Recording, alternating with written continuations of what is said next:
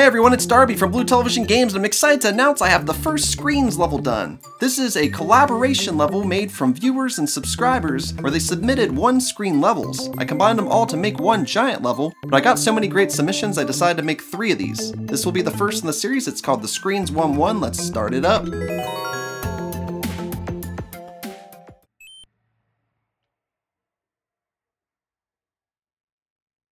Alright, so the first screen I included is Jam-Packed from Bruce.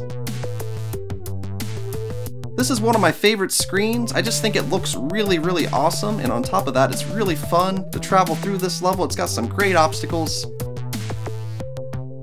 Here you have to dodge the red cannonball and then the black one. Down here we got some jet engines. If you're quick you can skip a couple at a time. Hitboxes on jet engines are a little weird, so you can actually get hit by them a little bit. This part can be really tricky until you figure out the trick to it. I'll show it to you in a minute here. You can actually sneak down the left side of these vines and slip right past these lava bubbles. Yeah, nice and easy, nice and easy. Once again, I just think this is designed really well. I really like how much challenges are packed in one little small screen. For screen number 2, we have BTG Screen Queens from Snarky. This level can be a little tricky as swooping over to the left off a vine is a little difficult sometimes. You have to be very quick here as well. If you lose this cloud, you actually lose, so you have to just take yourself out. But if you do it nice and smooth, you can enter the door and enter the next screen. This one's called the Green Room BTG Screens from Shorty. I love the costume choice on this and all the green items. There's so much green that this screen ends up looking really cool. I did include a checkpoint here because that bumper I just passed through can be a little bit tricky and tedious. So I thought if people got to this point, they would definitely want a few shots at it in case they got a little bit behind and attacked by that flying lava bubble. Alright, next up is one of my favorite screens submitted, BTG Screen from Lee. This one's not quite a puzzle, but as you traverse the stage, you'll actually unlock more parts. There I just took myself out as usual. This is the hardest jump, but once you get it down, it's really not that bad. This one can be a little tricky too. You have to time it out to where you can bounce off the cannonball and hit that question mark block.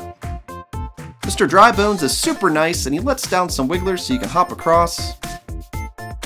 Then we jump up here and we wait patient for that cannonball to go by. Hit this block so this bob-omb will help us through. Now we can drop down here past the fire bar. Now the cannon that fell down onto the spike will help us jump up here to hit the POW block. This makes the coin fall down and activate the vine. Very clever and well thought out, definitely put together really nicely. Next we have Dodge This from Appa. I really like this level because it's kind of timed. You have to wait for the skewer to open up the door for you. But as you do this, the level gets more and more challenging. First we have a couple cannonballs to dodge and a fire bar. Once the skewer opens up the bill blaster, then we'll have to dodge bullseye bills as well.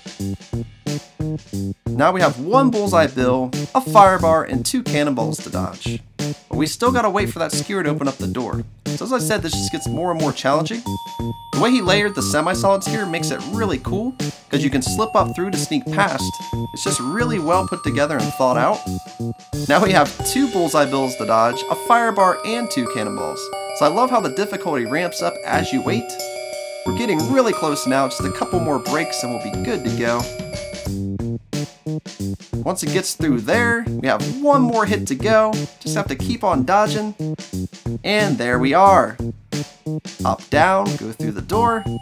I had to put a forced hit here, that way the shellmet would fall on your head.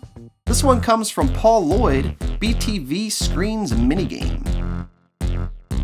This one's really cool, and it actually can somewhat break. If it does, you can enter the door and go back through. You jump up here and hit these munchers into the bob-ombs. Once you get them all knocked up there, you have to run over to the right, make the Buzzy Beetle drop down.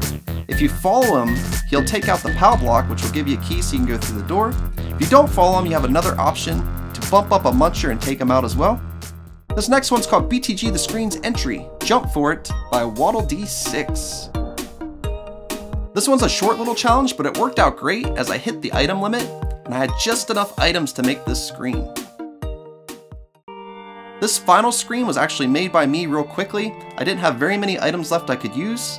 I wanted to have one last challenge before we hit the axe and finish the level. I also like how on my screen that I made here, I kind of hid the axe a bit, so it almost looks like you're just playing another random screen. If someone's not paying attention, they'll be a little bit surprised when they run through this door and they run through these donut blocks and hit the axe. I also like how it looks like the classic Mario goes right into the pipe at the end. Thought that came out pretty cool. Alright guys, as I said, I still have 2 more screens levels coming. They take a little while to make, so try to be patient please.